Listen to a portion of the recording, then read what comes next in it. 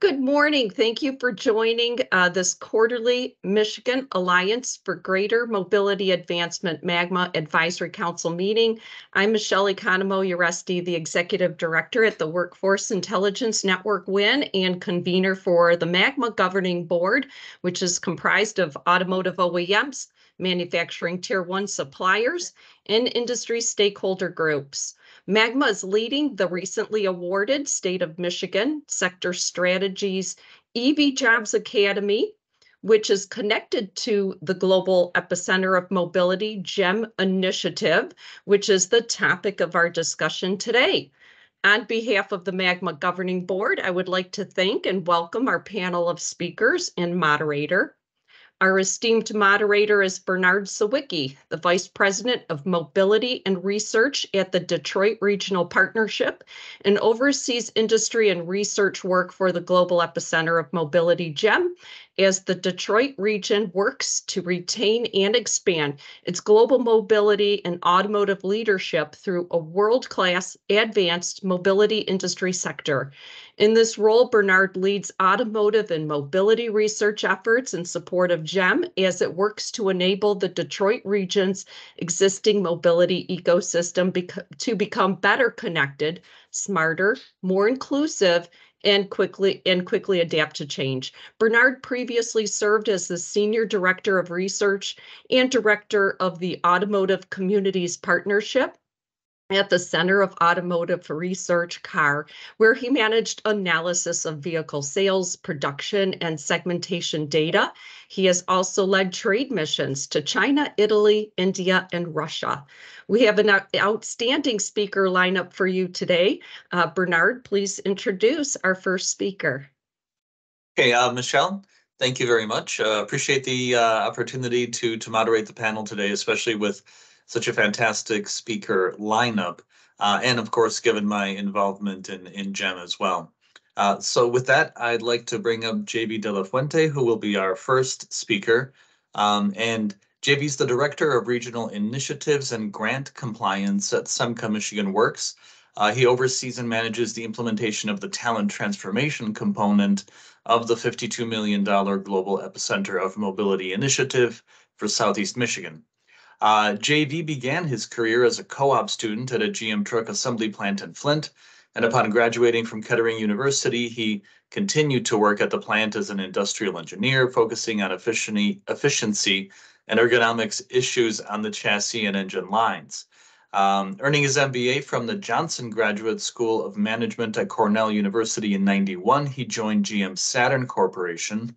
In his 9 years at Saturn, he held field operations roles supporting Saturn's retailers in the Philadelphia and Metro New York territories and central office roles supporting export markets, managing budgeting and business planning processes, and executive level meetings and requests.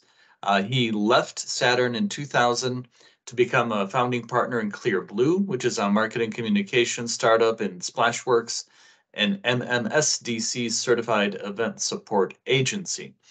Continuing to find outlets for his entrepreneurial spirit, he left those organizations in 2007 to work as a small business consultant, working with clients in logistics technology, restaurant franchising, and industrial flooring. And after the 2008 financial crisis, he joined Renaissance Sciences Corporation, a small defense contractor based in Phoenix, Arizona. As the business operations manager, he led the executive team through the implementation and ongoing usage of EOS, the entrepreneurial operating system, to manage the organization. It's quite a list of accomplishments there, JV, and it's great to be working with you on GEM and great to have you as part of this panel. So please take it away. And you are still muted. Apologies. Thank you very much, Bernard. Let me bring up my the presentation. So thanks to Michelle and the team who've asked us to present on GEM and to provide, and for me to provide a program overview of the GEM initiative. Now, before I get into the project details, I do want to paint a picture of the mobility landscape to give us some context into the project itself. So I think everyone can agree that the world is experiencing its most significant mobility revolution in the past century.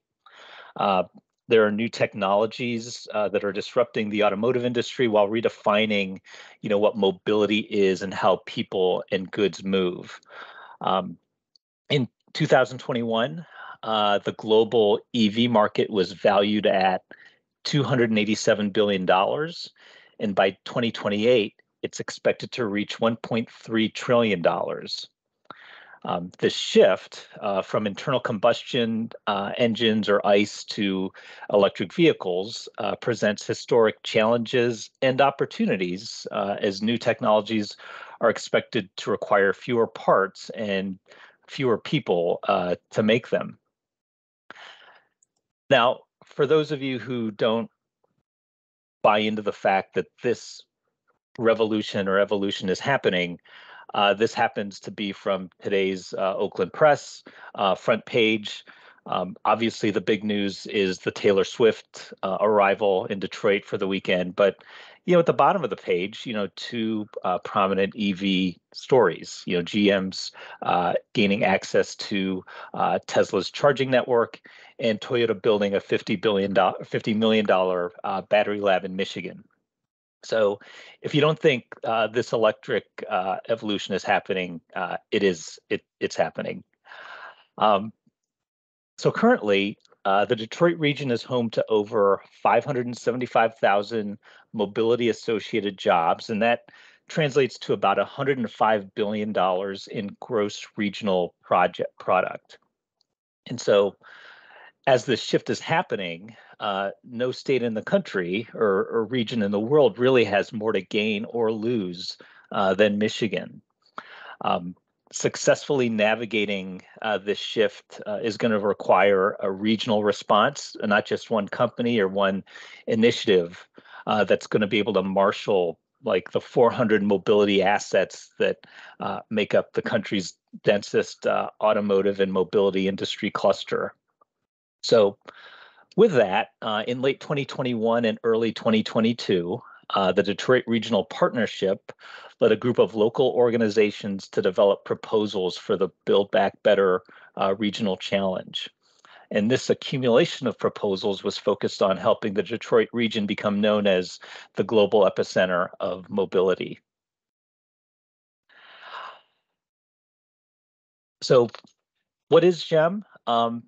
So as I mentioned, led by the DRP, GEM was selected out of 529 applicants to become one of 60 finalists through phase one, and then eventually was one of 21 individual grants that won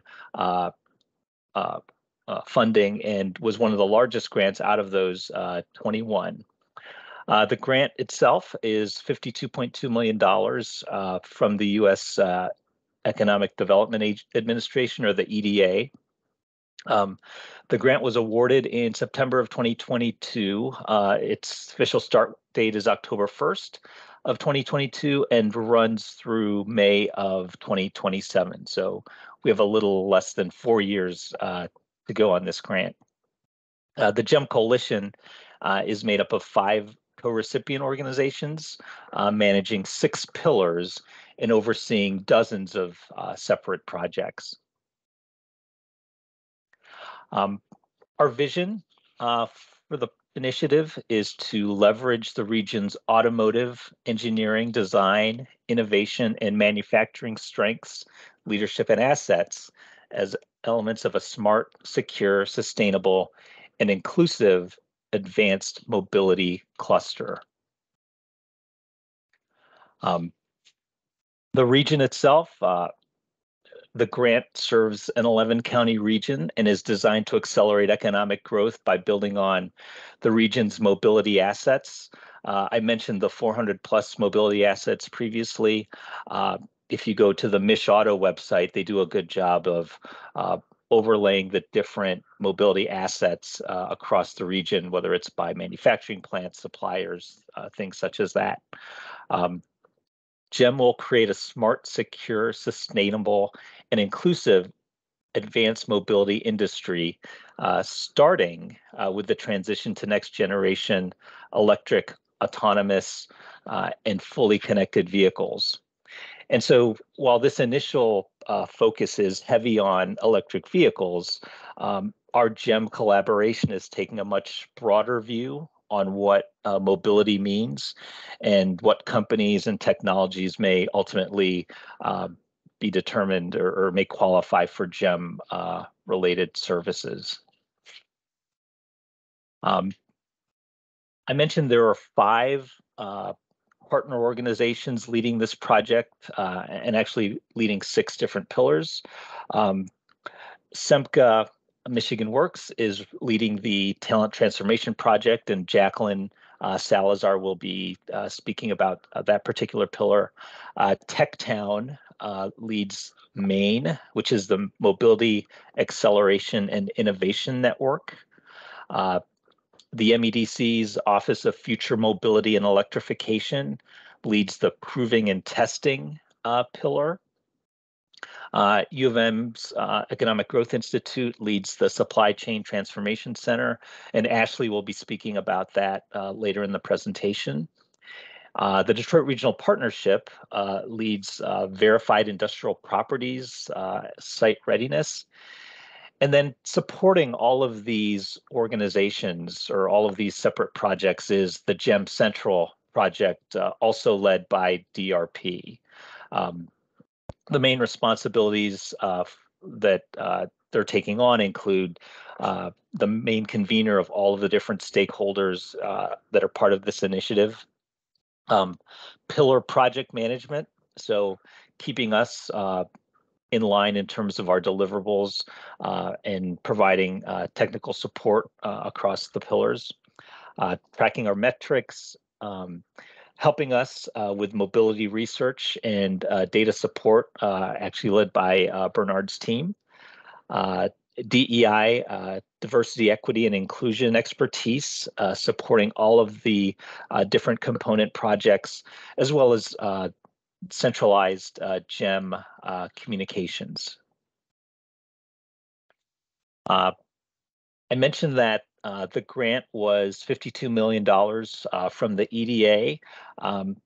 One of the requirements for the award was for us to secure matching funds from outside non-federal organizations. And so the total award itself, with those $19 million in matching funds, is over $71 million. The breakdown of the different projects and how much they received is detailed here, with DRP leading 2 projects, SEMCA Michigan Works leading the talent transformation, U of M EGI, TechTown, and Office of Future Mobility and Electrification.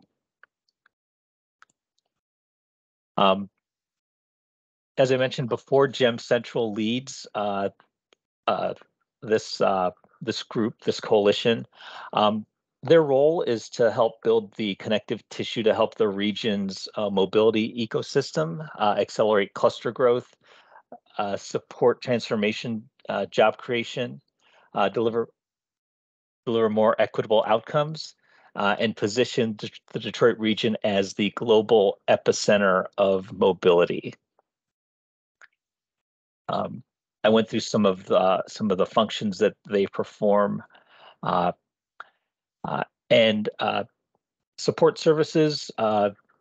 They provide the needed capacity and expertise to ensure that the overall initiative is successful. I know they've been very helpful in terms of helping us, each of the different pillars, understand how to speak about GEM. How are we dealing with our branding? How are we managing our communications? And this is just the start of their efforts. As far as the GEM Central organization, Christine Roeder leads the GEM initiative. She's what's known as the RECO, the Regional Economic Competitiveness Officer. That is a position that each of the 21 coalitions that won an EDA award as part of Build Back Better. That's a position that is the head of that that initiative. Christine reports to Maureen Donahue-Krause, who's the president and CEO of DRP. GEM Central currently has a number of open positions that are in various states of interviews and such applications. So we have openings for the DEI officer, operations and finance fiscal manager, and then senior project manager for compliance and reporting. There is a new communications manager, Rebecca White, and as Michelle mentioned earlier, Bernard Swicky is on the right as the DRP Vice President of Research. I want to touch on a few of the other pillars that won't be here to speak today. So TechTown leads Maine, the Mobility Acceleration and Innovation Network. Their purpose is to accelerate the growth of mobility startups that drive innovation to fill gaps in the mobility value chain. The Mobility Acceleration and Innovation Network will develop a shared intake, assessment, and referral process for mobility-related entrepreneurs with deep support for software and hardware development. Under this pillar, there are 7 support organizations: Michigan Founders Fund, Invest Detroit, Wayne State, U of M's Advanced Transportation and Technology Transfer, Centropolis, Design Core Detroit, and Endeavor Detroit. MEDC's Office of Future Mobility and Electrification leads the Proving and Testing pillar. Their purpose is to equitably increase the number of companies and small entrepreneurs and help them access the state's world-class testing and proving assets. So their goal is to help entrepreneurs access testing facilities, including subsystem and component level testing, closed system testing, and real-world demonstration projects. If you're not a GM or Stellantis and you don't have your own proving grounds, there's no way to really test your, autonomous driving or other technologies that you don't want on I-75 or Woodward Avenue. This is here to help them, test those out as they progress. This pillar is led by Catherine Snorrison.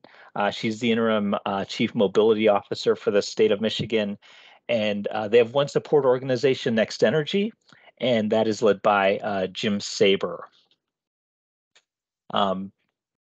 Verified Industrial Properties, Site Readiness. Their purpose is to attract advanced mobility business investments across the Detroit region. Their goal through the Verified Industrial Properties program is to inventory, assess, and prepare development-ready sites to advance a site's readiness for future development opportunities. And it was interesting, in a meeting yesterday, we heard that they recently secured over 350 acres of the old Buick City location in Flint. So definitely, some big properties that they are accessing and inventorying across the region. And that pillar is led by Shannon Selby at DRP. Next, I just want to touch on a few of the overarching program metrics. Our goal out of this is to get a 3% higher than projected number of quality mobility industry-related sector jobs, 5% increase in mobility-related industry wage growth, 5% gain in mobility-related GDP growth, and a 25% increase in mobility-related venture capital investment in 4 years, with 1,100 related jobs created from startups in 5 years. The some of the outcomes that we're expecting out of this initiative. $242 million in company investment, $48 million in wages retained, about 3,400 in new quality jobs, 44,000 in retained jobs.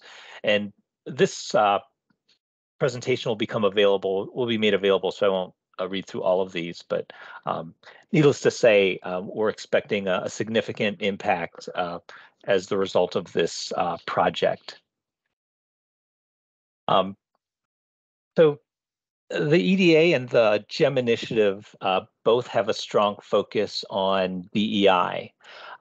In the initial proposal to the EDA, DEI was actually a separate pillar, but it was decided after conversations and working through the proposal that really each of the pillars had to have a responsibility for diversity, equity, and inclusion. And it is an ongoing conversation that we're continuing to have as a coalition. But some of the principles that are helping us move this forward include seats at tables to ensuring that diverse stakeholders have a position at all decision-making bodies.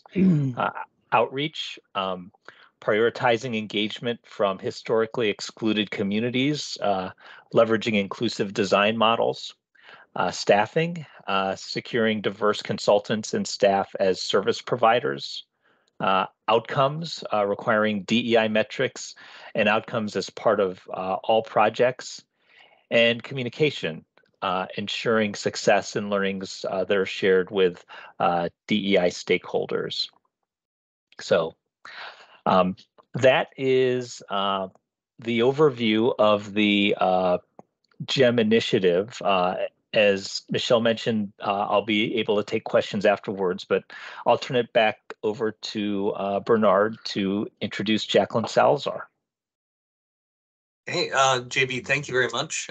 Thank you for covering that content. It is a complex operation, but I appreciate you making it quite clear and understandable through your comments today. And one note about questions, we've got a great turnout for the webinar today. We ask that you submit your questions via the chat function, and we won't be taking questions with each speaker. We're going to do a panel afterward, after all of the speakers have finished speaking. So with that, I would like to introduce Jacklyn Salazar. Jacklyn joined SEMCA Michigan Works as the GEM project manager for employer services to help Southeast Michigan employers moving into the EV mobility space with their talent transformation needs. Prior to this role, Jacklyn spent the last 20+ years as a business owner of the talent acquisition firm Intelligent Solutions, which served Metro Detroit employers and gained recognition as a top supplier partner for Fortune 500 companies across the country. She also has served over a decade as director, board secretary for Intelligent Technologies LLC, a tier 1 automotive foam fabricator.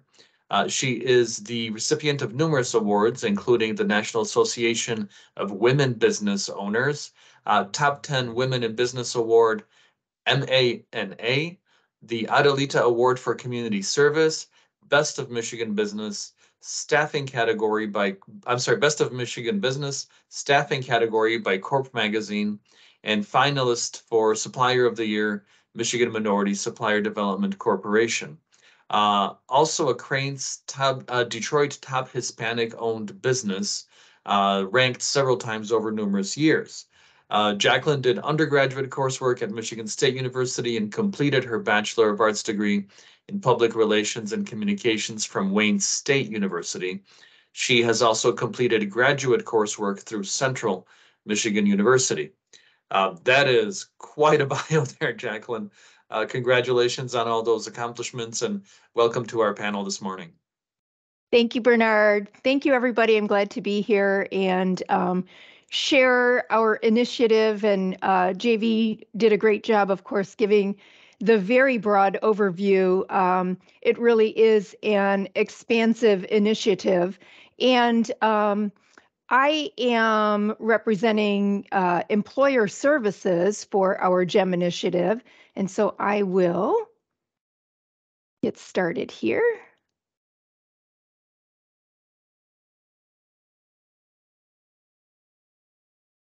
So the purpose of our pillar, as I indicated, is talent transformation. And our key role will be to assist companies in equitably meeting advanced mobility talent needs, offsetting retirement and transition losses as people are retiring, and supporting career pathway advancement. And then system coordination to support advancement in this mobility, talent, retention, and development. Similar to having the co-recipients that JV discussed, we also have supporting organizations, sub-recipients to the grant. And those sub-recipients include Detroit Regional Chamber, Detroit Future City, Ann Arbor Spark, Michigan Founders Fund, Upwardly Global, Global Detroit, and then 5 different Michigan Works agencies throughout this 11-county region that we're covering. And I'll go in and describe what each one of those is contributing to our project. Within the SEMCA universe and this talent transformation project, we have 3 entities or 3 service divisions. And the first one is our business services, which I am leading for this initiative. And our purpose is to develop and operate a network of business-facing, advanced and customized talent, consulting, assessment, and referral services. And our focus is to help businesses attract, retain, upskill, and reskill their teams. I also have a counterpart who is on the call, Dan Reske, and he is heading up talent services to coordinate and the development and operation of talent-facing network to support talent needs at all levels throughout the Michigan Works agencies. And then the other key piece of our pillar is this network development and alignment, which really is key to what we're doing today, right? We are closely aligned with EVJA and the WIN team and are building those relationships and working together. And we will do that with other partners as well. So as I indicated, we have multiple subrecipients. First one in the on the screen here, of course, is Ann Arbor Spark. And for the GEM initiative, their program aims to retain executive level talent within the ecosystem by embedding them with early stage mobility companies to help them achieve specific milestones. So they have, of course, I think we're probably all familiar with Ann Arbor Spark, but so they have been afforded GEM dollars to do this and to target historically excluded communities and businesses. And of course, we're all aware of the Detroit Regional Chamber. So DRC will use GEM dollars to advance their Detroit Drives Degrees program to strengthen the talent pipeline. That program seeks to increase the proportion of individuals with college degrees and high skill credentials in our region. One of the other very cool subrecipients for or under SEMCA is Detroit Future City. And Detroit Future City is a think and do tank, and their focus really is on equity for Detroit residents. So they will concentrate on worker experience, convening tables, and equity measurements. Pardon me. One of our other partners is Global Detroit. And Global Detroit has metrics associated with the higher ed students and immigrant inclusion.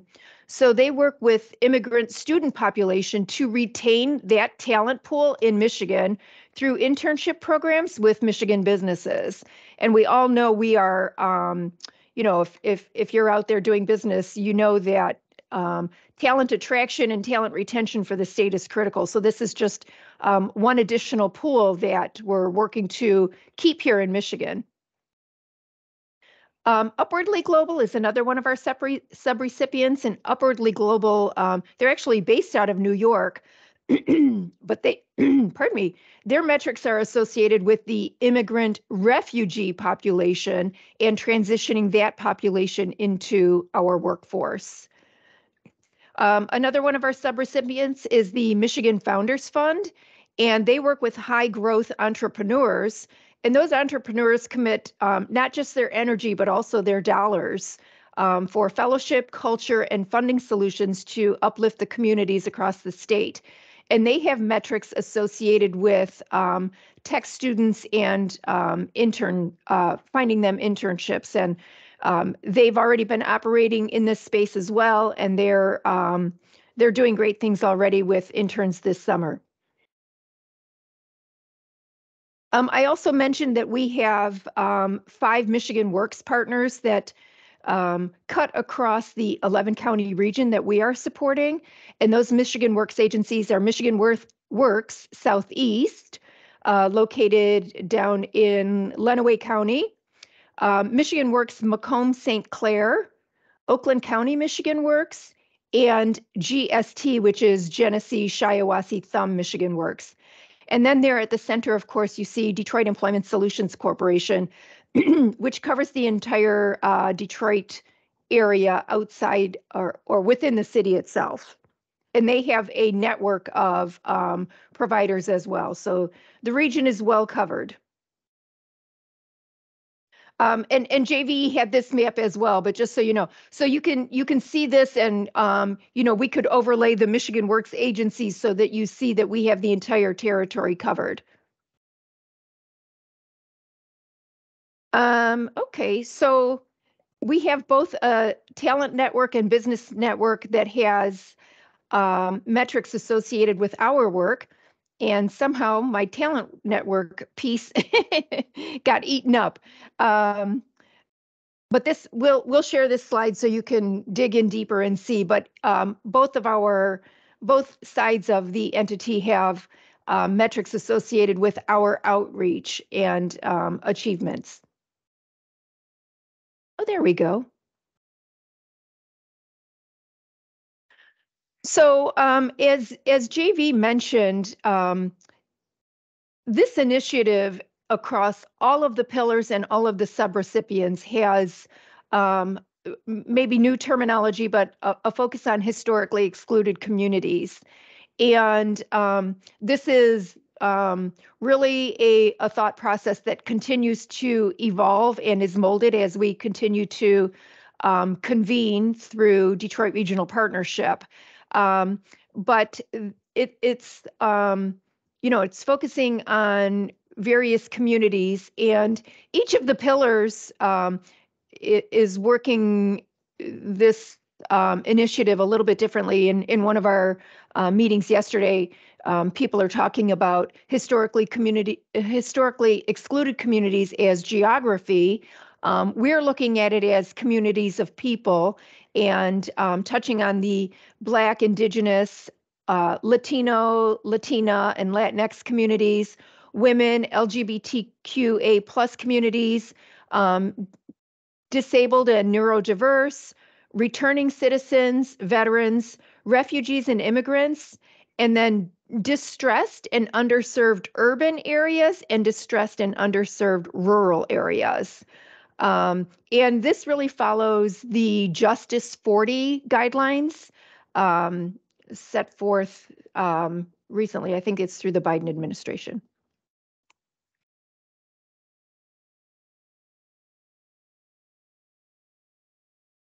And so as I indicated, let me fix that. So we are very closely tied into what the EVJA Jobs Academy is doing.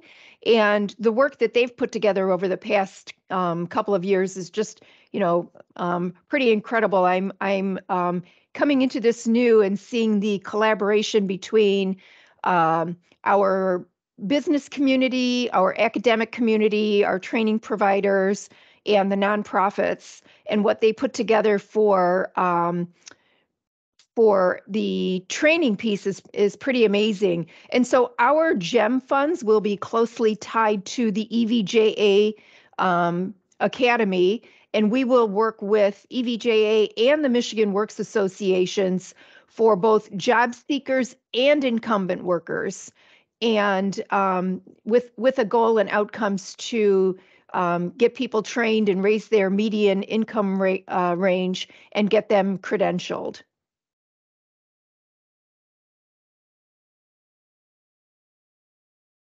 There we go.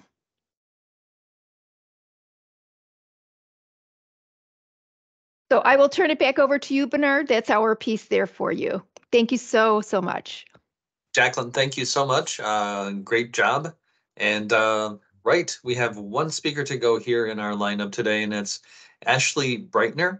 And Ashlee, I'll get to your bio here right now, but Ashlee is the Managing Director of the Economic Growth Institute and newly appointed Workforce Director for the Electric Vehicle Center at the University of Michigan. Ashlee works to ensure the university continues to be a trusted partner for communities and communities to address their ever-changing needs. Ashlee teaches undergraduate and graduate level innovation courses at the University of Michigan College of Engineering Center for Entrepreneurship and is an Elevance, I'm messing that word up, I am sure, Elevance Certified Decision Coach. Prior to working at EGI, Ashlee managed global business operations for a variety of product and system certification programs in the public health and safety sector. She worked with thousands of customers across the globe to diversify their businesses. Ashlee holds a BS in Education from Eastern Michigan University and an MBA from Wayne State University. With that, Ashlee, we will turn it over to you. Great. Thank you, Bernard, for that introduction. Hopefully everyone can see my screen now. Okay. Yes, we can. Wonderful. Thank you. So I appreciate everyone joining us this morning. I'm excited to be here to tell you a little bit more about the Advanced Mobility Supply Chain Transformation Center. But like everything, we give it an acronym, and today are calling it STC.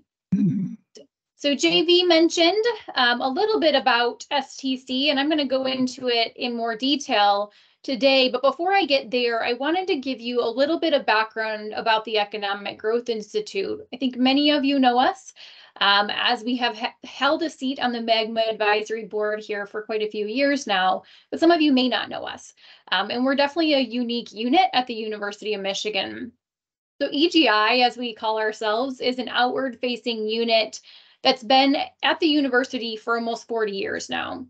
And at the core of the work that we do every day, we are working towards equitable economic growth. And how we go about that is we leverage the resources of the university, their research, technology, expertise to really foster innovation and create positive economic impacts for local, state, and national economies. Particularly with a focus of working with small to medium-sized enterprises and the communities where they reside. So EGI has been managing programs to support research and provide business and community assistance, support, and intervention for nearly 40 years. Throughout those years, we have trended busier when there's some type of economic disruption or transformation happening. Which is why we are a key partner in the GEM initiative, and I'll explain more about that here in a second. So EGI, we do our best work when we're providing assistance around economic stabilization and equitable economic growth. This graphic here just shows you that kind of where EGI's work intersects. So we draw on the resources of the university to conduct applied research and gain economic development, business intelligence, and resources that are shared with our clients in both companies and communities. So this work supports both companies and communities because we all know at the end of the day, we cannot have a strong growing economy without having both strong communities and strong companies within them. So while, yes, we are based in Ann Arbor, Michigan, our staff and students working alongside our staff are working in communities and supply chains throughout the state of Michigan and beyond. We do have programs that reach into other states, Indiana, Ohio, Virginia. Our reach is quite broad at the moment. But this graphic here just shows it probably in about the last 7 years, where many of our projects have been across the state to help companies and communities, again, with some type of economic disruption or transition, the automotive crisis, the defense sequestration, pandemic challenges, you name it. And we've been working across the state to support companies and communities. So because our team comes from backgrounds where they have lived and breathed the challenges of small to medium sized manufacturers face, they're not traditionally academics. Most of them come from industry. They come from economic development backgrounds. Our team, particularly working in STC, works really hard to become trusted advisors of the small to medium sized manufacturers that we're working alongside, and digging deep with them to really create relationships where we can be a lifelong resource. So with the deep history of EGI's experience working in small to medium-sized manufacturers, their supply chains, today EGI is leading the Supply Chain Transformation Center as one of the GEM pillars that JV mentioned. So the goal of STC at the end of the day is to stabilize and strengthen the region's current mobility supply chain and to retain and develop needed manufacturing capabilities to ensure the greater Detroit region is truly the global epicenter of mobility. So while often we're looking at bringing in new companies, advancing technologies in businesses in order to help them grow and be prosper, where we are focused specifically in the STC pillar is on those legacy manufacturers, companies that have supported the internal combustion engine or mobility supply chain for years and years and years, for decades, and they are an extremely critical part of our economy and in supporting our workforce throughout the region. And it's extremely critical that we try to help them to think into the future of mobility and prepare for what that looks like for their businesses. So why is EGI and STC a critical pillar of GEM? So we know that small to medium-sized manufacturers today are struggling with everything from supply chain disruptions to workforce challenges. I know I'm preaching to the choir with this group in your day-to-day interactions with many of your suppliers. And often these manufacturers, because of their capacity and capabilities, really struggle to look beyond getting product out the door and getting their people paid on a weekly basis, let alone looking 5 to 10 years out into the future. So the challenge in capacity that these companies have creates a significant risk for these businesses, their employees, and our economy. And so that's where STC comes in. So STC works to create that capacity in these companies to help these valuable legacy businesses and manufacturers in our region really start to prepare for the future of mobility.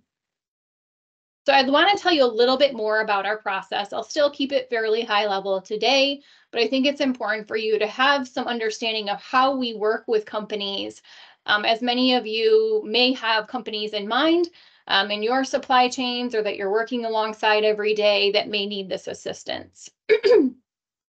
So in the first step of the process, after we've determined a company is eligible for assistance, and I'll talk here in a minute about what eligibility requirements we have, we collect a basic application. We do sign an NDA with the business because we're learning a lot of confidential information about their business throughout this process that's really important that it's protected.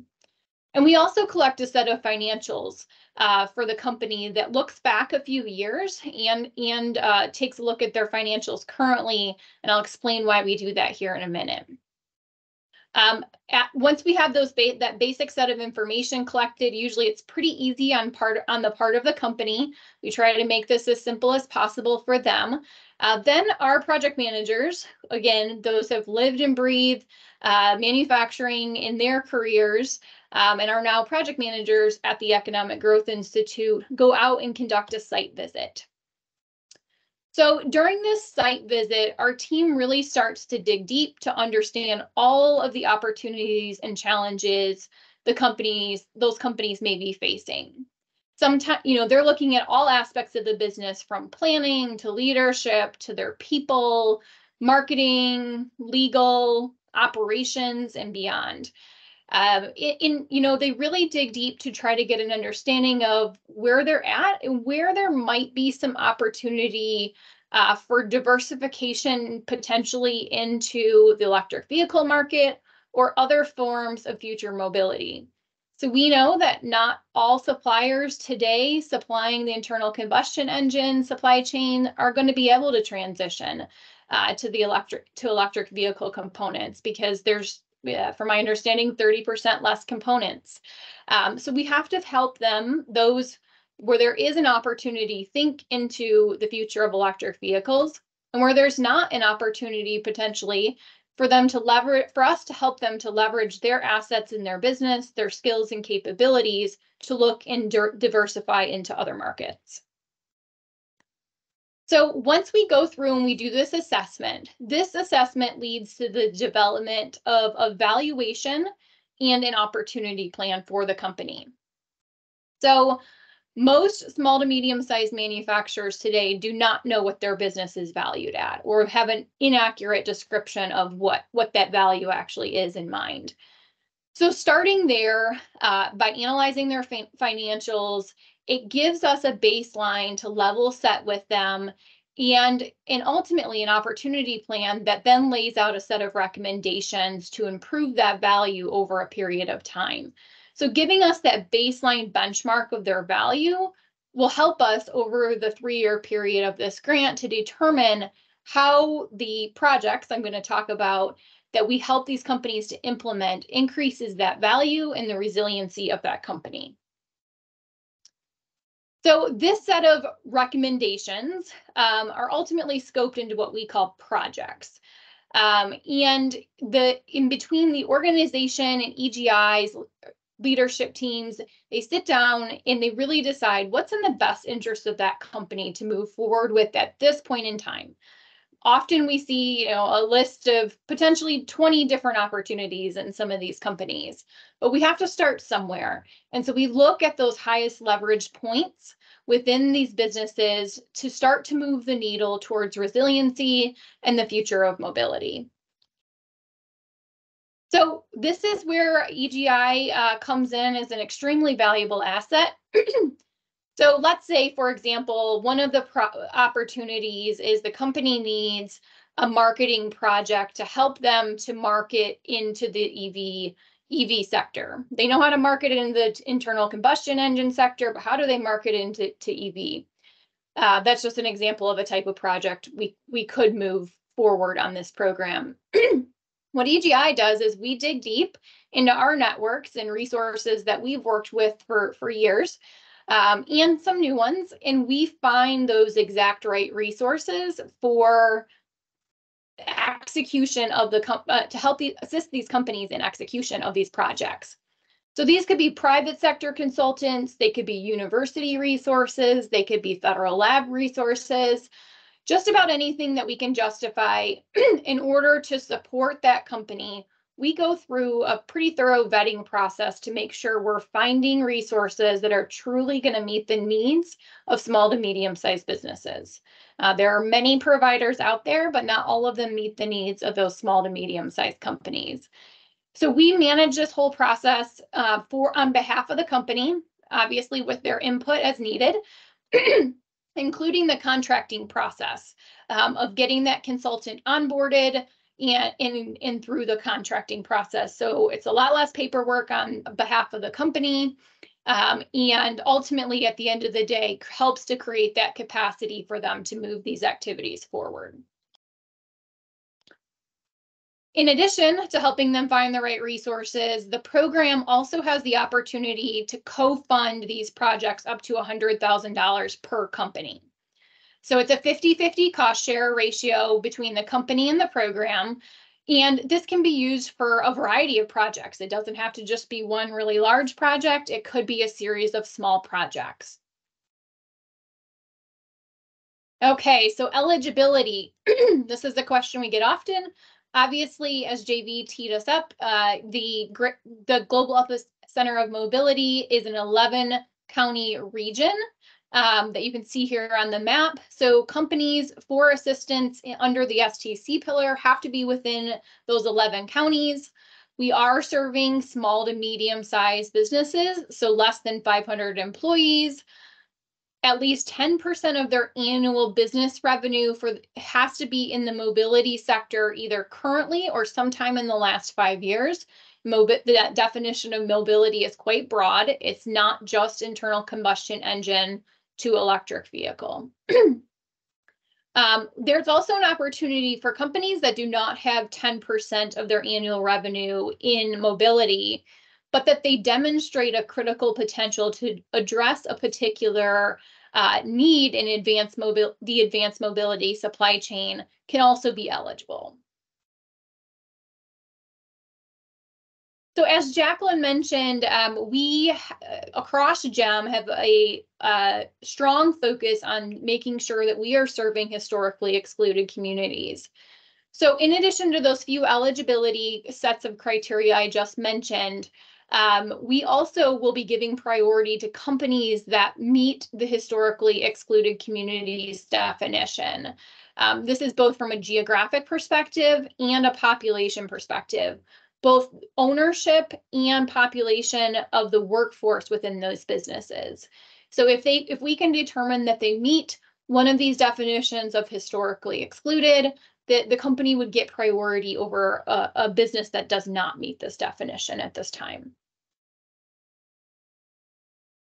Okay, so that's in general, kind of the process that we take companies through in order to help them think about the future of mobility. But in order to have equitable economic growth, it's extremely important that we work toward equitable outcomes for all companies in the greater Detroit region. And in order to do so, EGI, as part of the STC pillar, has formed an Equitable Outcomes Advisory Board.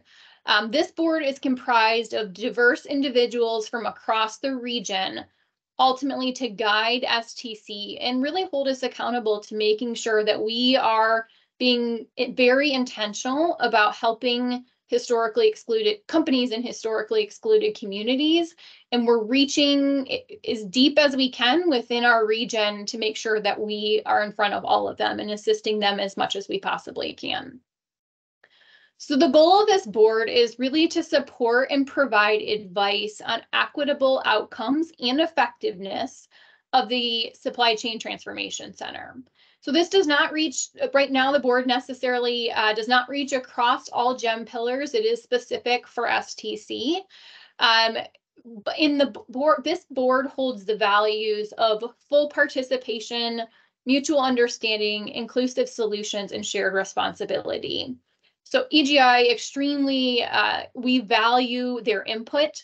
We've had a couple board meetings already as part in the first 9 months of the grant here, and they are a tremendous resource to us and helping us really incorporate their feedback and push out into those historically excluded communities, making sure at the end of the day, we're being fully inclusive of all of the companies in the region. So I know that was quite a lot from my end in terms of process. I'm happy to answer any questions when Bernard goes through and moderates through them. My contact information is on the slide here also. Happy to answer any questions, but my call for you all today is obviously if you have companies that you're working with that you know are going to be impacted by this transition in mobility, please do not hesitate to send them our way. Kira Terry on our team is our frontline point of contact in helping these companies determine if they're eligible and getting them onboarded and assisted. Okay. All right, Ashlee, thank you very much. Just like our other two speakers, just a whole lot of content there to cover, and I'm sure a whole lot of fodder for our discussion coming right now. And again, please feel free to keep those questions coming via the chat function. We've just got a fantastic turnout, so that is a good thing because it kind of puts us into this chat mode where we can kind of handle the questions there. And maybe I'll just make a comment on one question and certainly invite all the other speakers to do the same. But the question is, the governor just announced that a large Norwegian hydrogen company is looking at locating a plant in Michigan. We hear a lot about batteries, but are we also looking at long-term solutions like hydrogen? And can we speak to any efforts? So I can take the first stab at this, which is that yes, hydrogen and other alternative energy sources absolutely do fall within the definition of the mobility work that GEM is undertaking.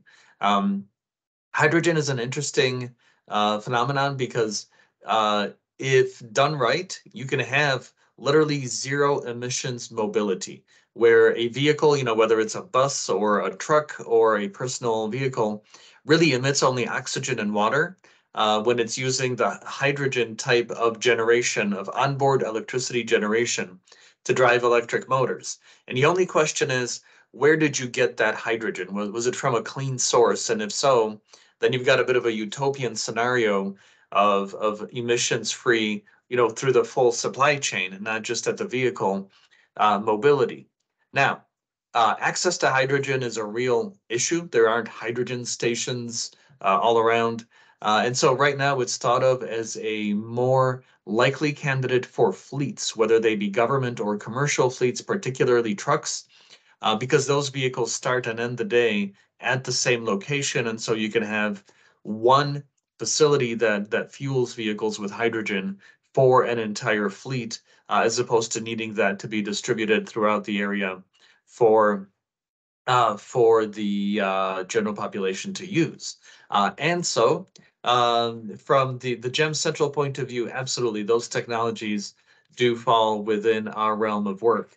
And I know it's early days, but I'm curious for any of our participants, JV, Jacklyn, and Ashlee, have you come across any hydrogen initiatives or companies in your work? Not specific. I'll take the first stab at that. Not specifically. I know that at an EVJA meeting, probably in January or so, there was a presentation from a company discussing hydrogen, almost an introductory to hydrogen. It seemed to be more beneficial for larger trucks, as opposed to individual commercial or individual personal vehicles. But I'm not sure if it was a charging issue or if just the capacity of that particular energy. But I think I talked to this about any technology really, in that it really depends on what pillar they're angling at. So in the case of this hydrogen company looking to locate a plant in Michigan, I know we're not talking specifically about that, but if a company were looking to locate, they would be engaging, DRP's VIP. If it's a startup, that's looking to, develop some sort of hydrogen solution, they might go through TechTown. So I'm not aware of any hydrogen efforts or come across any companies, dealing with hydrogen at this time, but that's not to say that there aren't across, the other pillars. Yep, thanks, JV. And just as Randy made a comment, for example, General Motors has a fuel cell group and vehicles, and most automakers, most of the headlines are with the Japanese and Korean automakers, but it is kind of a global phenomenon. And I have to tell you, throughout my career, I've spoken with countless people who, were retiring at the end of their career. And they said, when I began a few decades ago, hydrogen was just around the corner. And now I'm retiring and it's just around the corner. So it's one of those technologies that's It's been in use, in a number of applications going back for decades. It's just very challenging to deploy it specifically in vehicles that go down the road. Okay, there was a question here that I really like, and I want to sort of throw it at each of our participants. And Jacklyn, maybe we'll start with you. But it deals with metrics. How will we measure the success of our organization? JV went through some of the big picture indicators that we're going to be using in terms of job, wage, and GDP growth in the region. But from the point of view of the specific pillars, Jacklyn, I was wondering if you could take our lead there. Sure. So for each of our subrecipients, and our being SEMCA as opposed to GEM Central, so I can speak to that, but each of them will be reporting upward, and they're submitting their metrics on a quarterly basis because we have to report into pardon me, EDA, the Economic Development Association, EDA. So we're tracking across our pillar. We've allowed licenses into it's a Salesforce-based program called Launchpad. So everybody is reporting their metrics into that tool, and then we will, like I said, be reporting it upward. And we meet with all of our subrecipients on a monthly basis, and we either convene the entire group or we convene them individually. And so they're reporting their progress to us on a regular basis. That's part of our initiative and metrics that we're tracking. Great, thank you. And Ashlee, can you talk about what that looks like for your group? Sure, yeah.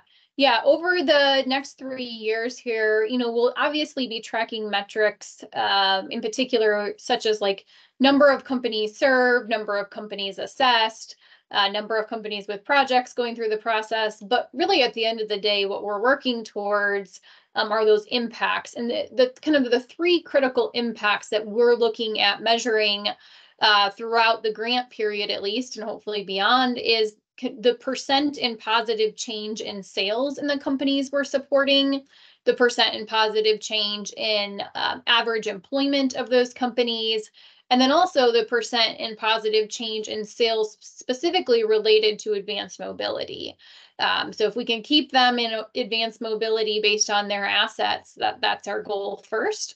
And we'll be tracking that change over a period of time. We know those things with projects, implementation projects do not happen overnight, new jobs and new sales. So over a period of time, we'll be looking for increases, hopefully from the company served throughout the pillar. Great. Thank you. And Trina, I'd like to answer your question really quickly, whether this work will include regional transit planning, or is the focus mostly the technology and the workforce? And the answer is yes, it is. In fact, the workforce and the technology and the companies that are working on those technologies. So transit planning itself is outside the scope. However, transit, companies and workforce and so on are absolutely within scope. So the engagement certainly will include a whole host of transit providers, whether that be individuals or companies that are working on the technologies. It just won't be in terms of planning and somehow implementing changes to the system. Okay, great. All right, so why don't we go back to JB? You talked a little bit about the general GEM operation, and it's early days, but so far, what are the biggest challenges that you're seeing in the operation? So I know Christine has, she talks with the other coalition leads, the other RICOs of the 21 different projects, and not unique to GEM, but across the board nationwide, it seems like staffing has been a top concern, getting open positions filled. The grant was just announced in September, could start, in October of last year. But even now, today, as projects are ramping up, we still have open positions that we're trying to fill. I would say, another challenge that we've encountered in our particular pillar is just navigating all of these individual initiatives that exist related to mobility and, in our case, talent. We were part of an alignment meeting at the Detroit Regional Chamber in April that brought together 8 separate talent-related mobility initiatives. And, there's an impact, potentially to how that affects employers if we're all reaching out to them for information in terms of what their needs are or for their participation in panels, and trying to be very deliberate and with our request to them to not over fatigue them with requests, to let them do their business, but also still get the information and provide the services that we all need. And I think trying to coordinate amongst all of those different initiatives is and probably will continue to be a challenge throughout this grant. Sure, and that makes absolute sense given the complexity of the operation. But we've got 4 years to get it all smoothed out. Ashlee, can you talk a little bit about what kinds of projects you're able to fund and whether there are any examples that you can provide of work that you've already done? Yeah, that's a good question. So I usually say, in terms of thinking about projects, we can fund just about anything to support that business, with the exception of capital expenditures and software licensing. And so if you think about everything from, potentially engineering services to operations improvement to marketing and sales support, whatever we can tie back to supporting that business in thinking about their future and helping them to remain or be more resilient in the future, we can justify it and figure out how to fund it. In terms of recent activity, we're seeing a lot of needs, particularly around particularly marketing and sales challenges. A lot of these small to medium-sized manufacturers, their sales team is the owner, who has been there for years and years and has a tremendous amount of knowledge, but might be retiring in the next 5 to 10 years or looking to transition that company. And so that brings 2 challenges with it. One, how do we prepare that company for the future in terms of sales and marketing? So it's not all just in one person's head as to how they could potentially move forward with the diversification of their product line or services, but also the succession plan for that company, which the projects can also fund, is succession planning around. At the end of the day, if we don't have succession plans in place for these businesses, that's a critical foundation to their future resiliency and supporting the mobility supply chain. So we're seeing a lot around sales and marketing and a lot around succession planning in many of these businesses. Okay, thank you. Thank you. All right, Jacklyn, can you talk a little bit about how will you be guiding employers through the process to get their employees upskilled or reskilled? And I'm curious if you could maybe add a little bit of thought about what does that process look like in terms of how does the engagement begin? How does a company or individual get involved with you to kick this process off? We've already begun outreach, some outreach with employers. We, as JV mentioned, we've been busy ramping up our project and building our teams. But in early May, we kicked off with the Michigan Minority Supplier Development Council's trade show, which is the Michigan Minority Procurement Conference, forgive me. And so we exhibited there because, of course, as you know, as has been mentioned, the initiative has a strong focus on the historically excluded communities. So that was our first outreach. We also participated in the Michigan Hispanic Chamber of Commerce had a matchmaker also in mid-May. And so we will continue to do those kinds of outreaches and working with chambers of commerce and the Michigan Manufacturing Association and various organizations like that throughout our region and Southeast Michigan, and keeping in mind that we go across the state to the Thumb area and down to Lenawee County. So we will be out there. My team is the employer services team, and we will be out there sharing the good news. And so what will happen is we will inform employers that we have this network with the Michigan Works Associations. Our actual dollars will be awarded and are being awarded and have been awarded to the Michigan Works agencies because they already have the relationships set up with the educational institutions connected to EVJA.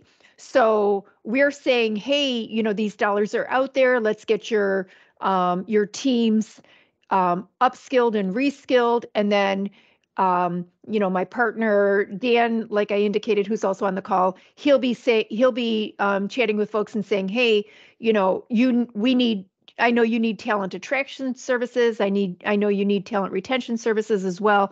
All of this will transact through the Michigan Works Associations that are partnered with us. So the dollars don't actually trade hands with any of the employers or even any of the employees. It's all transacted through Michigan Works with the educational institutions. But it'll be our job to make sure that they know that these dollars are out there. And a big piece of this is not only that we have GEM dollars available, but we will be braiding funds for employers and for career seekers, but we will be braiding funds together. There are so many different initiatives that have been funded, through the state. Ours are federal dollars, but there's WIOA dollars, there's Going Pro Talent Fund dollars, there's My Leap, there's all of these other initiatives that will help to pay for credentials for our career seekers and incumbent workers. So our marching orders are to, share the good news, spread the word. Thank you. Yeah, thank you, Jacklyn. And just a quick follow-up from me. In my prior work, I found it's the small suppliers who often need help the most, but are also the most under-resourced and frankly, the least likely to even know that a given service or product is available to them. And so I'm curious, are you finding that yourself in your work as well? So thank you so much for asking that and for pointing that out. The things that Ashlee and the U of M EGI Institute are doing are, just another phenomenal resource. And so the answer to your question is yes. We know at the core that's always an issue for the small business owner and the minority business owner is, informing them of the resources that are out there. We know the larger tier ones have the capacity, from a staffing perspective. They have those kinds of resources, and the UHYs of the world and the Plant Morans of the world. So, the other part, besides just our talent transformation pillar, the other part of it is this network alignment to let employers know, hey, we have resources with the University of Michigan EGI. We have resources available to you through Detroit Regional Partnership, through TechTown, through all of the organizations that are aligned in this GEM initiative. So our focus will be on those the smaller size businesses and the medium sized businesses as well. We don't have the size restriction, and not that it's a restriction, Ashlee, but we don't, our language for our our GEM initiative doesn't say that employer has to be under 500 employees, just as an FYI, but we will be working across the spectrum, generally speaking. Great. Yeah, no, thank you, Jacklyn. And you read my mind because I was going to ping Ashlee next, in terms of their efforts and when it comes to small versus large companies. Yeah, yes, our strategic focus at EGI throughout our history has been on small to medium-sized businesses. There are other parts of the university, particularly that serve those larger businesses, but at the end of the day, obviously those large businesses heavily rely on their small suppliers to get their business done. And so that's where our focus is based on this pillar. We also know, the main reason behind that is exactly what you said, Bernard. They have historically a lot less access to resources because of their capacity. So that's why our focus is there. But with the intention, obviously, of the trickle up effect of supporting those large businesses also. Great, thank you. And JV, just want to give you a chance to weigh in on that subject before I ask the next question, which is also for you. And you're still muted. Apologies there. Actually, I was kind of focused on a separate question that had entered the chat recently about K-12 support and career exploration. I'll get to that in a second. But Jacklyn responded to our pillar, very well in terms of how we're letting people access, these services, and so I guess I don't really have much to add other than what she had to say on that. Can I just add one more thing, Bernard, because I think it's an important thing and it crossed my mind and then left, but I want to make sure people understand. So one of the focuses of the Michigan Works agencies is not just, people might have an understanding of it as if I'm unemployed, that's where I'm going to go and, get my resume done and, register for the Michigan Pure Talent Connect. The other piece of it is they are staffed with employer services as well. So under the name of employer services or business service coordinators or business service reps. And those folks are on the ground in their communities already across our 11 county region, already doing the work and knocking on the doors with the for the local employers. So, this goes back to your question about, size of employers and making sure that the small businesses are included. So they are working very closely because, GEM is adding to their pool. They've already had other resources, afforded through the state. So we are and will be partnered very closely and aligned with those business service teams across the region. It's a demand-driven focus is what it is for that piece of the Michigan Works business. Great. Thank you. Those are great comments. Thanks. Sorry. No, not at all. That was really good information. JV, so we also have the involvement in this whole sort of paradigm shift that we have of technologies from outside of mobility. So, for example, artificial intelligence or AI. So can you talk a little bit about how we're incorporating those kinds of externalities in our work?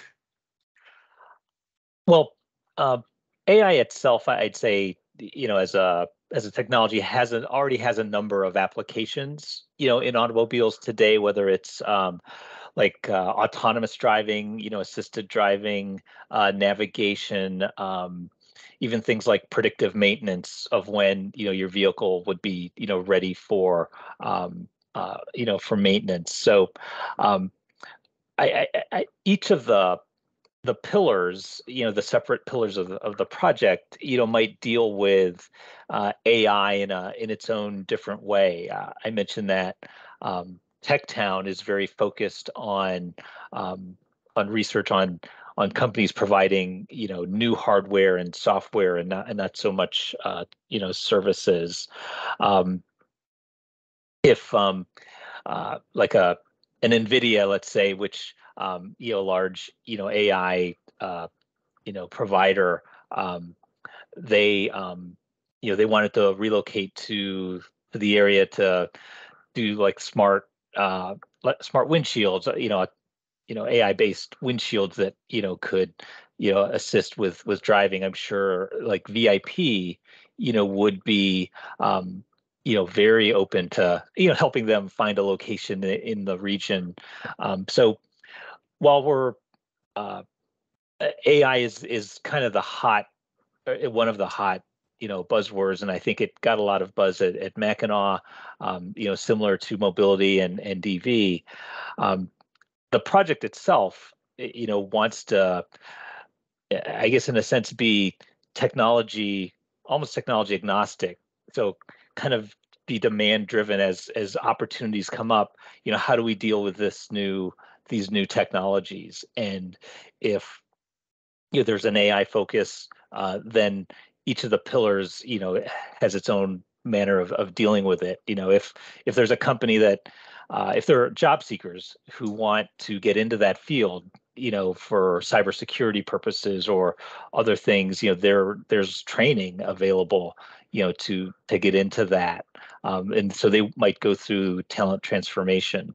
So it's AI, but then almost any sort of technology might, go through a similar walkthrough. If and at the base technology level, if there's no obvious mobility application, I think we're probably biased to, I guess, be more open to that technology. But as you get further down the road, as it gets more developed, and there's obviously no mobility application, then it may not necessarily fit with the GEM initiative. But some of the early on technologies, definitely. Great, thank you. Actually, the next one is for you, and it's both a question and also clarification. But can you clarify, when a company becomes engaged with you, it appears that you are not directly involved in helping them with their operations. What you're doing is guiding them through the process of giving them access to these other entities, MMTC and the others that you mentioned, right? And then there's a certain amount of time and funding that's kind of part of that process. Can you talk a little bit about, are there time and or funding caps or constraints in that operation? Yeah, absolutely. So yes, you're correct. We are typically not the technical assistance provider. We've helped them to find the right resources for them in order to gain that technical assistance. And through a pretty detailed vetting process, we go through that process with them. The funding is first come, first serve. So, while they may be admitted today, hopefully they'll have a little while yet to spend the full 100,000. We're probably at about, in terms of admitted companies, we're probably close to half of those that we have a budget to serve throughout the grant period. But again, the funding is still first come, first serve. It's not necessarily that the full $100,000 is earmarked for that company as admitted. It's as they spend it. It's companies admitted in the program then can use the pool of funds first come, first serve up to $100,000. Got it. Okay, thank you. That's really helpful clarification. The next question I'd like to throw at Jacklyn first, but also perhaps JV, if you feel like you'd like to comment. I think it might be right up your alley as well. But is any part of this work focused on K-12 support and career exploration? Talent pipelines can be both immediate and more future focused. What an excellent question. So yes, as I indicated, our pillar has, three. It's got business services, it's got talent services, and it's got network alignment. So from the talent services perspective, there will definitely be interaction and guidance for the K through 12. Dan who I've indicated my partner in crime on this, has already gone out and met with the Michigan Works agencies. And an example is Oakland County Michigan Works. They're very, very closely aligned with their K through 12 educational system. And they have an activity coming up in, I believe, September, JV. I'm not sure about the date. And they attract 8,000 students in their area. And it's an interactive, it's called My Career Quest. And they have 4 different quadrants, and they have a technology quadrant, a healthcare quadrant, and 2 other quadrants. And so those are the types of things that we will definitely be involved in. We have connectivity in our organization. We have connectivity with the K through 12 system in Detroit as well, because we want to make sure that we're touching those students. So yeah, we will definitely, through all of our outreach, informing the K through 12 educational system as well. Great. Thank you, JB. Yes. So one of the sub-awardees in the under the talent transformation pillar is Detroit Regional Chamber, and Mish Otto, I believe, has a grant to assist STEM expose STEM careers to folks in like secondary, like high school age students. I know the chamber recently had an automate manufacturing day, or like a career day, where several hundred students last month were brought to a manufacturer to experience what some of the work that's done at a facility. And so there is some early exposure to this. I would also refer to Dan on the talent transformation pillar. They're developing training materials for almost like an intro to EV type training, so that not just folks on the front lines of working with job seekers, career seekers, incumbent workers, education on like what EVs are and sort of what some of these careers are, but potentially these are materials that can be shared with students and with parents, to help them educate them on the potential careers within the mobility space. So there is some efforts going on, but it's I know a lot of our focus, tends to be on like immediate job seekers, folks who are ready to work, but there is some K through 12 exposure within the grant itself. Got it. Okay, thank you. Thank you. And just a quick answer to Carter's question about whether we have any involvement with the Detroit Region Aerotropolis. And so the answer is, so the Aerotropolis is not an official part of the program in terms of receiving funding from the program, but their work certainly falls within our definition of mobility. And I'm sure that we will be somehow interacting with them, somehow working with them, just not as an official grant recipient of this work. Okay, next question, and I think this could apply to just about any of our pillars. But maybe Ashlee, it's been the longest since we've heard from you, so I'll throw it to you first in terms of the expertise that you're providing to some of the companies that you're working with. How about tapping into the talents of retired engineering professors, and I would say not just engineering professors, but also retired executives and other staff who are interested in switching out or changing their expertise to an industry as a consultant or a part-time employee in the field?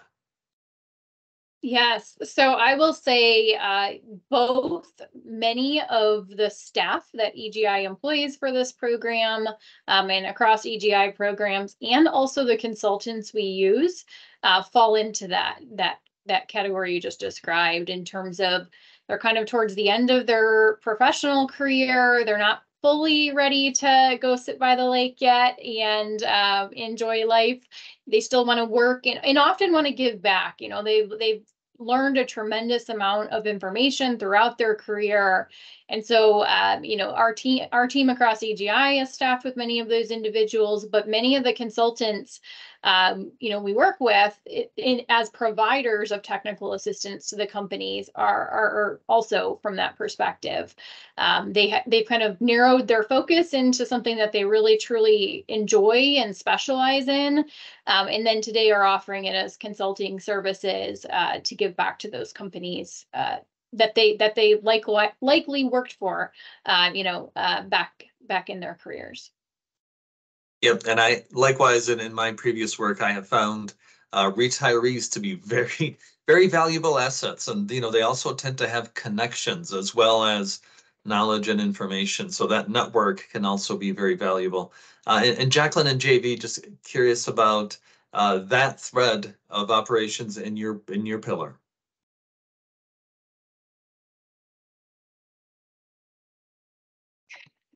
So I'll take the first stab at that. So speaking on behalf of the talent transformation pillar, I know that, you know, myself being an auto industry veteran, but then also working with startups and with, you know, technology, I know that I, you know, felt that I had more to give, and I was sort of at a loss for kind of what my next, you know, gig should be. And, you know, I view this role as just a tremendous opportunity to, you know, to give back and to leverage the connections, the knowledge that I've built up over time. Also with the team, you know, Dan Resky's he's one of my program managers. He's a Ford veteran of 20 plus years. And so he had taken an early retirement, and now, you know, he's you know, now joined this operation. And he, you know, he told me that if I wasn't doing this, I'd be a ski instructor up north, you know. So he was kind of ready to go up to the lake, but you know, this sort of initiative was attractive enough to bring him in. And Jacklyn, you know, she's a former business owner, has worked with a number of mobility clients, and you know, we're definitely leveraging her network of contacts within the region, you know, both with companies, but even, you know, within the MMSDC, the Michigan Hispanic Chamber of Commerce. You know, she's very well connected, and you know, those connections are invaluable in helping us move this project forward.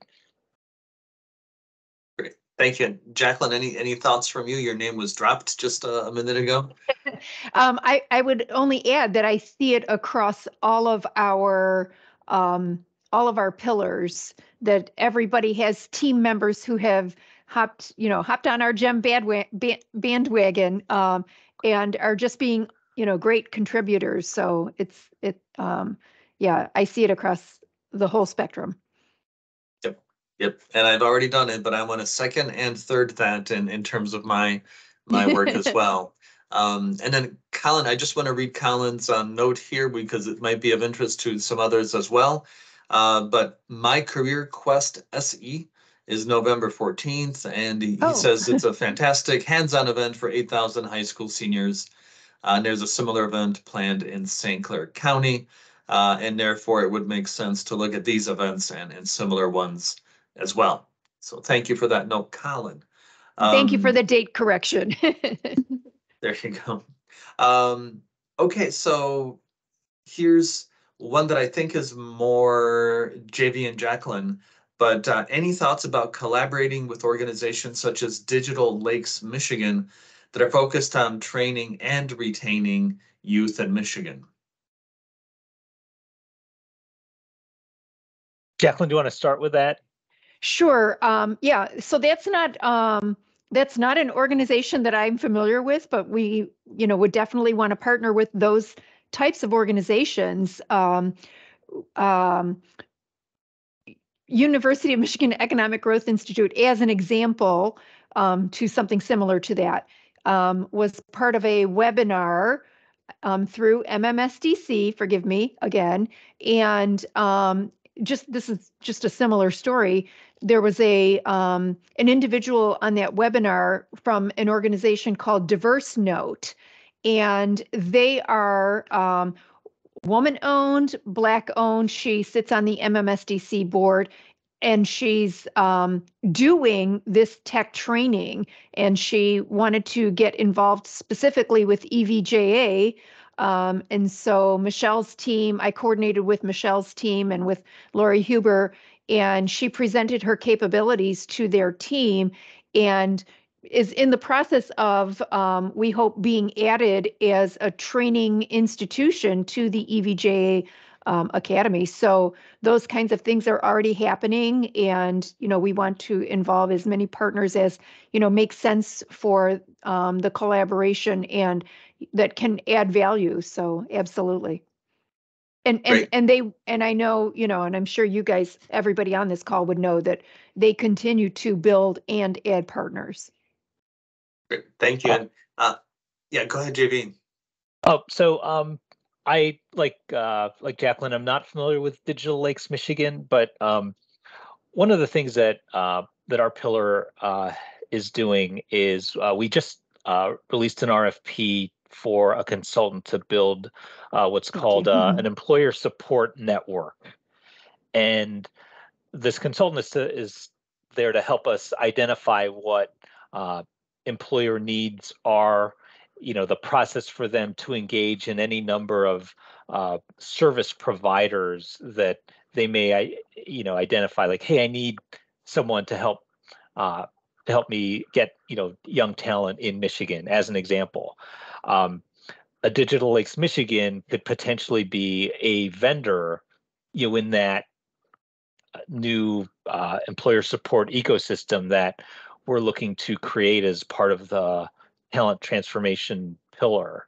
And so it's on our radar, I guess, to sort of help us understand who they are. And, I'm going to, Google them after this call, but it sounds like an interesting and worthwhile organization, with that particular mission, given, the talent needs that we have. Great. Thank you. And Ashlee, EGI's name was dropped there a few minutes ago. Just wondering if you'd like to weigh on this as well. Yeah. So, it's can you, sorry, I apologize, Bernard, can you just repeat what your original question was? I want to make sure I'm addressing it directly. Yeah, of course. So, it's been kind of an expanding point, but we're talking about both the training, but also just the retention of people in Michigan. And as an aside, I will mention this at the Mackinac Policy Conference. There was a release of a study by Richard Florida and his group that dealt with exactly this subject. And so I'd encourage you to look that up if you haven't come across it. I found it pretty neat stuff, even though I've just gotten the chance to scan it and not read it in depth yet. Yeah. But all right, Ashlee, take it away. Yeah, I encourage everyone to take a look at that. Also, very interesting data. So, in terms of the retention piece, what we're seeing too, as we're out there working with companies, the projects we're doing, while they may be operational or they may be marketing and sales focused, really there's a underlying theme behind not only attraction, but also retention of their employees. A lot of the activities that they know that they need to do in their businesses are to make the company interesting and to make the manufacturing sector an interesting career path for future potential manufacturers and also those currently there. So things like the integration of technology really keep many employees there because they love that interaction and the new and the latest and greatest of technology integration.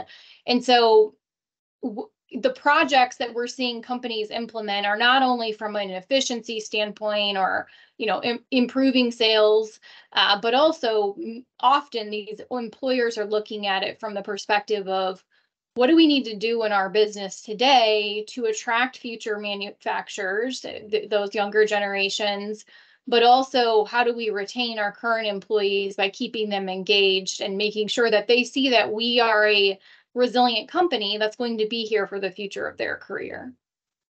Great, thank you. No, great point. And I see we have quite a few resources that are being dropped into the chat right now. So I just want to thank those of you that are contributing that content. And I want to make sure that everyone is aware that there are a few pretty darn cool links in those in that whole dialogue that we're having. Okay. So we have now been in this Q&A mode for nearly 50 minutes. And I just want to respect everyone's time here, even though we could definitely keep going. So Michelle, I definitely want to give you a chance to make some closing remarks if you like. But from my point of view, I just want to say thank you very much for the chance to be involved with this. It was a fabulous conversation, and Jacklyn, Ashlee, JV, just fantastic content. Really solid information. And frankly, I'm involved with the GEM effort, and I myself learned more about the GEM effort just as a result of this conversation. So thank you. And also fantastic questions from our participants. We really appreciate you keeping that going and turned into kind of the lifeblood of the dialogue. So thank you for that. And with that, Michelle, please take it away. Well, thank you, Bernard, JV, Jacklyn, and Ashlee. I echo Bernard's comments that I learned a great deal about this important initiative that's underway. So I'm sure that our listeners also gained a lot of good information. It really is starting to come together in my mind, all of the important work that will be done throughout our region over the grant period of performance. So thank you on behalf of MAGMA Governing Board for your insights today. And thank you to everyone that attended with your good questions for a really good interactive discussion this morning. Have a great weekend all. And we have recorded the session if anybody would like to distribute to individuals that would like to also have more information about the GEM project. Have a great weekend. Bye-bye. So. Thank you.